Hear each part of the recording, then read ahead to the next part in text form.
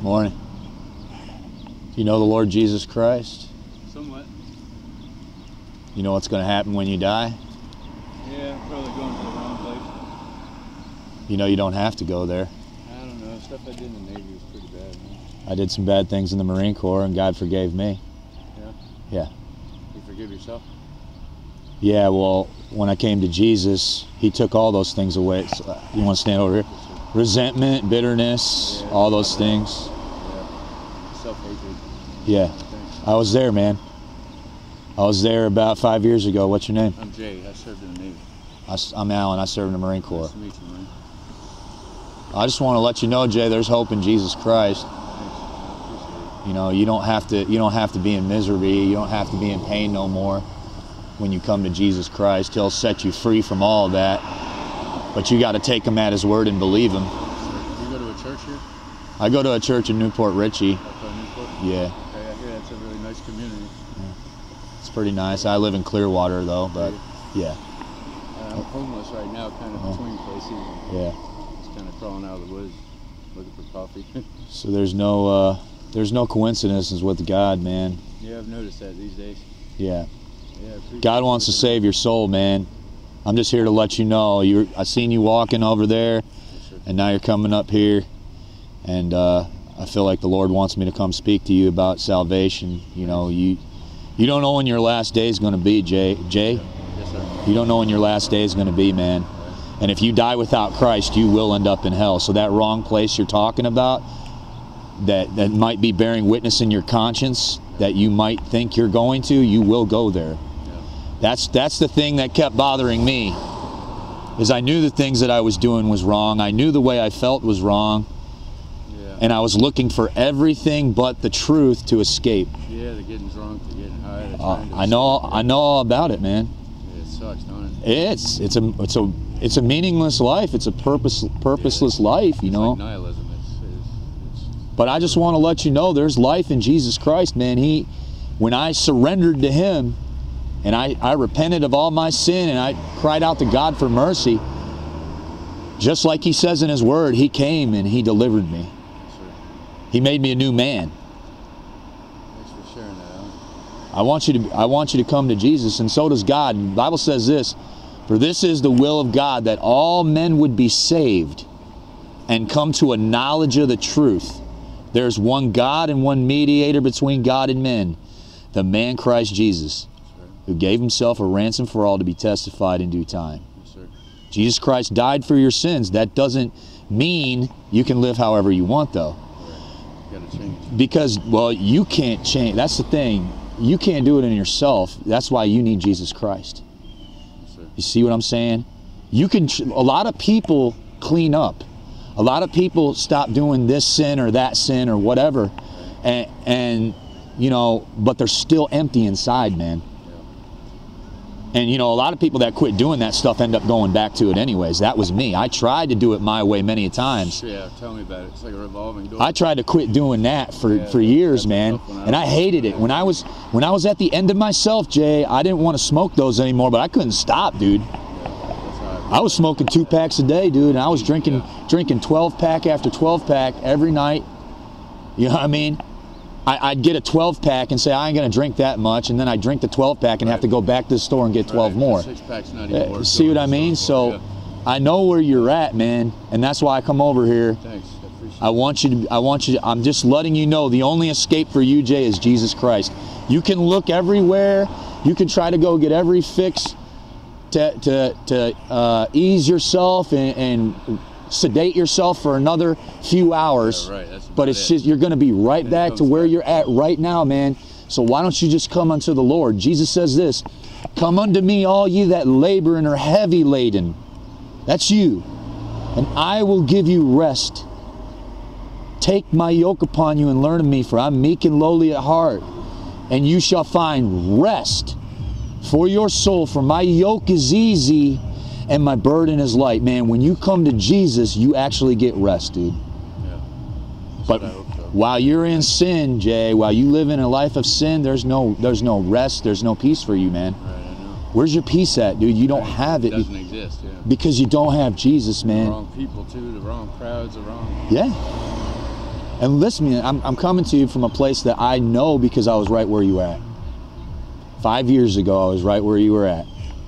I got saved on the side of my truck. I cried out to God for mercy, and He delivered me. The Bible says, whosoever shall call upon the name of the Lord shall be saved. And that's what I did. I cried out like a crazy person. God, save me. Jesus, save me. Forgive me, God. I don't want to go to hell. And that's what I deserve. I deserve hell. You deserve hell for your sins. But listen, man, there's a place for forgiveness, and it's only found in Jesus Christ. The Bible says, he that covereth his sin shall not prosper, but whoso confesseth and forsaketh them shall have mercy. You can get the mercy of God. You can receive the mercy of God if you'll confess and forsake your sin and put your faith in Jesus Christ, on it, what He did on the cross for you, how He died for your sins, He was buried, and He rose again. But unless you realize that you're going to go to hell, you're never going to do that. So you need to understand that you will die and go to hell in your sin if you continue in your way, Jay. And I don't want that for you, man. And God doesn't even want that for you, but God is one that He does not lie. If you die in your sin, He has no choice but to put you in hell, because He can. To him every day. That's Yeah, right. but you need to know Him, man. You see, a lot of people say they know God, but they don't obey God.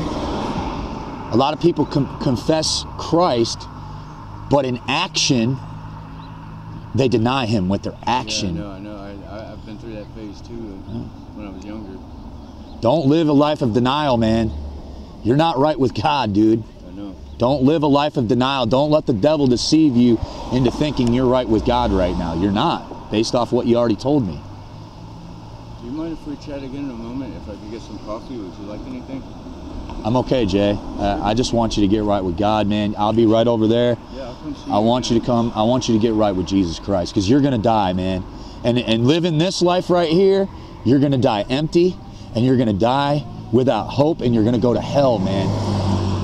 You're going to go to hell, dude. Wake up, bro. I just hope my brothers can, you know. I'm trying to be your brother right now and tell you the truth, man, because I care about you, dude. I appreciate it. I care about your soul, man. You're going to end up in hell, bro. Just come to Jesus, dude. Not many people care about me anymore. You know? God wants to save you, bro. Just come to the Lord, dude. Yes, sir. Thanks. His hand is like this, like mine is right now. It's extended to you. All right, I'll come see you, Alan. All right. I promise I'm not ditching you. It's whatever, brother. You're going to have to make a decision. And the Bible says, choose this day who you will serve. Yes, sir. Choose Jesus Christ, or you're going to end up in hell, Jay. Yes, sir. All right, man. Thanks, man. Hey, thanks for being a Marine. Thanks for being thank you for your service, man. I'm swabby, but hey. God can use you in His army. God has a purpose for you in His army, man, if you repent and come to Christ, dude. Turn to Jesus, man. Got some zone right there, so yeah. So, I didn't know that. so how long were you in the Navy for? Nearly 4 years. Okay. Wow, I didn't realize that. Yeah. That's for us. 4 years? Oh, restriction? Yeah, almost 4. I rounded to 4. Did you deploy anywhere? Just underseas on a submarine. Okay.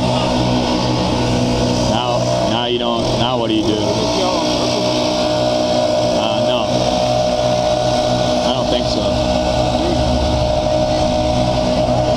They're just trying to do their job, but it's like I said, man. You're not gonna find peace. You're not gonna find rest anywhere else, dude. The Bible says there's no peace for the wicked, saith my God. So when I was living like you, when I was living for myself, I tried to find peace, but I couldn't find it. Every single person, this brother right here, that brother right there, that sister right there, that sister right there, that sister right there, we all were walking in the same path you were on. We come to Jesus Christ, though. So The Bible says this, that the devil cometh not but for to steal, kill, and destroy. Jesus came that he might give you life and life more abundantly. And what that life is a new life. And what it also is eternal life. So we lose our life in this world when we come to Jesus Christ. Jesus said, that's right, that's what they do here. I didn't know that. They kill babies. Hey, sister. No idea. They kill babies here. Really? Yes. That's one of those clinics? Excuse me, Yes, I'm sorry. yes. They kill children here. That's why, you know, God says, love your neighbor as yourself. So this is our neighbor right here. Yeah, sure, yeah. So true love, everybody always talks about love. Hey, brother. But true love acts. You're showing them the truth. That's right. So the Bible says, show them their abominations. They need to see it, yeah. This is an abomination. Yeah, that's horrific, man. Oh my God. Yeah. But that's what we do in this country. You want to know why? Because people are selfish and all they care about is themselves and all they care about is their sin. Isn't that such a whole nation of almost narcissistic individuals? That's why we have to preach the gospel, because that's the only thing that can change people. It changed me, it changed her, it changed... Saul, didn't it? What's that? It changed Saul. Yeah, Saul. that's right. It did.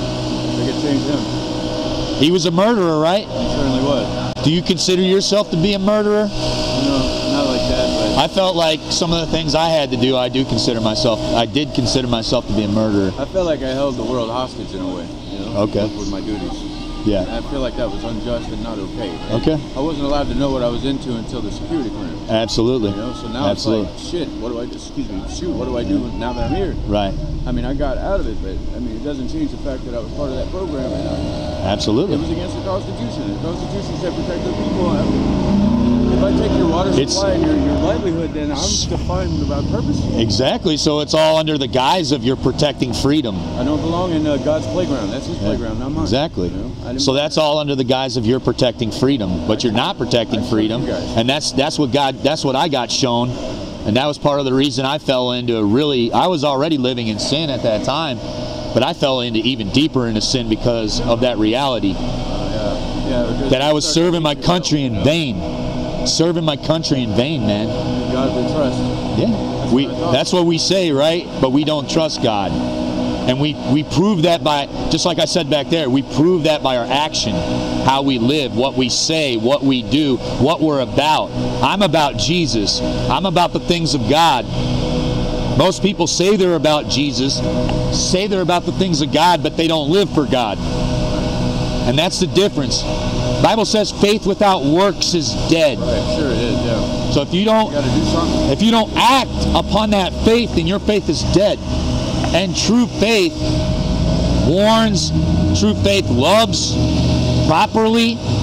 True love isn't a hug, it isn't a kiss, it isn't an emotion. The Bible says love not in word and in tongue, but in deed and in truth. That's true love. What I'm telling you is true love. Somebody needs to tell you. Has anybody stopped you and told you this yet? No, nobody really does. Most people avoid me, really. Well, God wants, it's like I said, God's trying to save you, man. But you've got to surrender. If you don't surrender completely, this is the one thing that people don't get right. Why nothing ever changes for them. If you don't surrender completely, which means give up your whole life to God, you'll never get saved.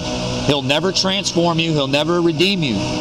Every time I would come to God and I was regarding iniquity in my heart, meaning I knew I was going back to those sins, I never would get saved. But the second that I completely surrendered is when the Holy Spirit came and regenerated me, made me a new man.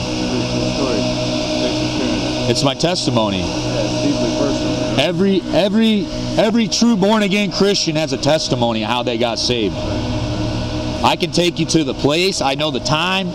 I can take you to the place I got saved in St. Petersburg on the side of my truck, man. Pretty cool, man. But the Bible says, if any man's in Christ, he's a new creature. Old things pass away. All that you've done, that you're ashamed of, passes away. You leave the old man at the base of the cross kind of thing, right? The new man rises. Exactly. And all becomes new. So you've read the Bible some? A little bit. I'm not an expert. Right? Do you have a Bible? No, sir. Now you do. I don't want to take your personal one. I have many of them. Do you? Yeah. That's nice of you. Thank you. You know what I have to say about that is read it and obey it, Tony. Because that's the only thing that matters right here. This right here is the only thing that matters, Tony. Nothing out here matters except Jesus Christ, man. Nothing out here matters except Jesus. Your sin's going to cause you to go to hell. That's the severity. You look in my eyes. Your sin's going to cause you to go to hell, man. You're going to hell, bro. Repent. Just come to Christ and be set free, man. Be redeemed. God wants to save you, man. I feel like my family's fighting for me in a way. I'm fighting for you right now. I'm fighting for your soul, dude. I don't want you to go to hell. You might drop off dead today and go to hell, dude. And if you go there, you're not getting out, bro. Right. This is a serious thing, man. This is heaven or hell, dude. And they're eternal. If you go to hell, you'll never get out. Think about that. Think about what I'm saying. You know it's true, dude. And I'm here today to tell you, you don't have to go, man. Jesus gave you a way of escape, bro. Look at you crying, man. You want to know why? Because you know I'm telling you the truth, man. Just give up, bro. Just give up. Just come to Christ, dude. Come to Christ and be born again. Don't worry about anything else. Just come to Jesus, dude, and be saved. Thank you. So close. Come to Jesus, man. Be saved today, dude. Be saved today, Tony. Look at me. Be saved today. How long are you guys going to be out of here? We're going to be out here for a couple hours. Okay. Let me think for a few minutes and then I'll come back and talk. Go get alone by yourself, man. Go. You know what you need to do? This is what you need to do. You need to go get behind some bush somewhere. You need to put your face on the ground and you need to ask God to forgive you. You need to believe. You need to come to God and believe what He says about you and about salvation. And you need to ask God for forgiveness, and you need to call upon Jesus Christ to save you. If you do that in true faith, you'll be saved. This Tony right here will be a totally different Tony. You go to church, right? Thank you. Thanks, Alan. Thank you so much. Father, I just pray for him, God. I pray that you convict this man. I pray that he would fear you, God, and depart from his sin, God. I pray that he would fall on his face and cry out to you for mercy before he gets judgment and hellfire, Lord. I pray that he would stop putting it off, Father. I pray, God, that your Holy Spirit would come forth right now and convict this man of his sin, that he would cry out to you. He'd give up, Lord. I pray that he would give up, God. I pray that you'd show him that you're here, God. Be in the midst of us right now, your presence, Lord. Let your presence come forth and show this man the truth, Lord God. Help this man to repent, God. Help this man to fear you, Lord, and turn to you and let go of this world. Let go of his sin. Let go of the things that are bound in him, Lord. I just pray for Tony. I pray that he'll do the right thing and stop living a lie, Lord God. Stop living in a sin, God, and trust you, Lord. In Jesus Christ's name, amen. Thanks, Alan. Go get right with God, man. Okay, thank you. I appreciate it. Look at me. Go get right with God, dude. Yes, sir. Thanks. God bless you, man. You said walk around the line. Yeah, walk around this line right here. All right, man.